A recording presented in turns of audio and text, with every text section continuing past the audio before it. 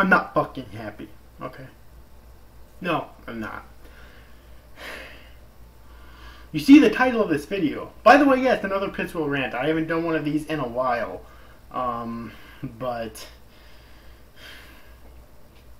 Fuck me. Really? I thought we were done with this shit in fucking society. But apparently not. No. It's so fucking retarded. And I'm actually going to compare it to two other instances that happened within the last, like, 2 to 3 years, I think. I have an article here on the internet. I'm not sure which site it's on. I really don't give a shit either. Oh wow, it's on Anime News Network. I didn't notice that before. Right, as I always do, I'll post a link to it in the description box below in case you feel like checking it out for yourselves. It has a video on it. I didn't watch because I know it's going to be fucking retarded. Them blaming Soul Eater for this garbage. It's titled, Florida Teen Says Soul Eater Manga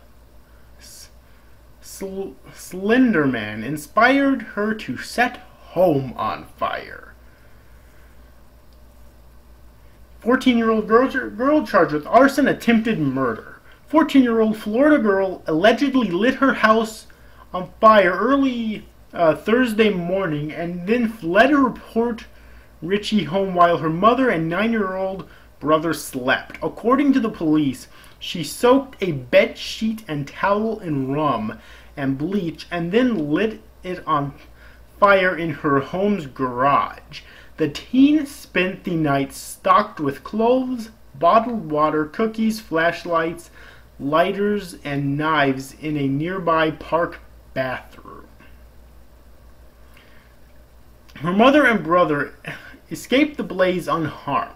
Firefighters searched the burning home 3 times looking for the girl. Her mother received a text message from her daughter saying, "Mom, I'm so sorry. I don't know why I did it.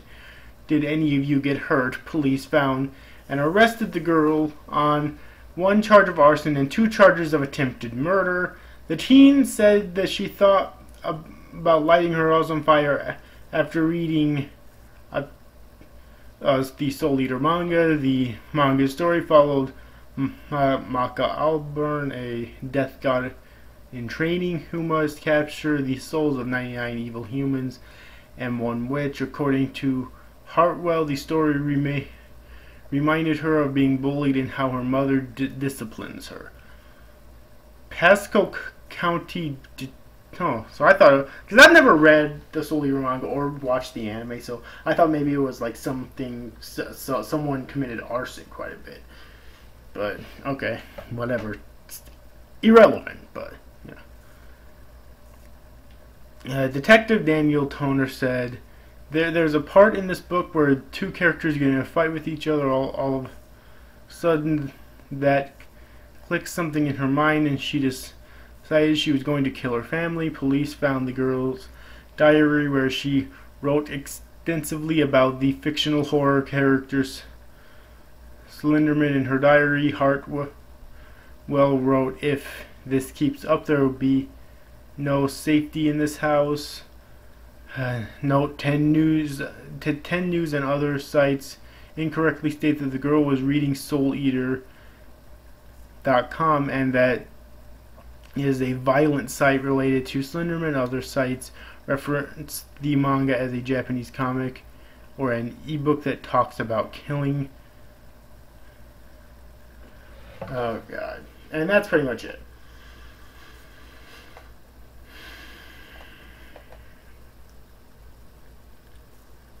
Yeah. Can you see now why I'm not fucking happy here, okay? Oh god. I'm fucking speechless. And the thing is, I don't know why I'm so speechless. Because I've seen this kind of bullshit before. Okay? Like, remember like 2 or 3 years ago when some kid, some guy read the Death Note manga and committed suicide.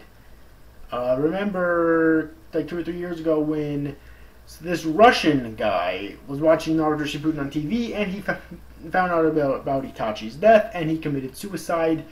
Even though Itachi's death has been known in the manga since like 2008, I think. Yeah, remember those? I don't remember if I made videos on those or not, but yeah, this instantly fucking reminded me of those two, and it's so fucking retarded. Goddamn. And you know they're going to fucking blame Soul Eater. Like, it kind of hinted it toward here, but never specific, or it kind of hinted towards it in here, this article, but never specifically stated in the text that, yeah, they're blaming Soul Eater. Again, I haven't watched the video yet because I don't know if it did in there, but you know they're going to fucking blame Soul Eater. Okay? You know they are. Like, this is not an opinion. This is a fact. Okay? They will do it, and there's nothing we can do to fucking prevent them from doing it because the media is going to be the media. The media has nothing but stupid fucking retarded monkeys covering for them, and that's just the way it's always been and always fucking will be. God damn it. It's so, I just don't know what to say about this. Like, I actually found this article because Chibi Reviews posted it on the Chibit community Facebook page, or he posted the article and said he was going to make a video about it. It's actually up, but I haven't actually watched it yet. But that's actually how I found out about it. This came as a complete fucking shock to me. I had no idea before this I was going to be making this video, okay? But I had to make a fucking video about this. One, because, you know, I haven't done a rant in a while. I want to do more rants. But another thing is just that, like, what is there to comment on about this? Like, she's a fucking 14-year-old girl who read Soul Eater and decided to burn her house down, trying to kill her mother and her 9-year-old brother. Like, I mean, I'm glad that no one was actually hurt in it, but...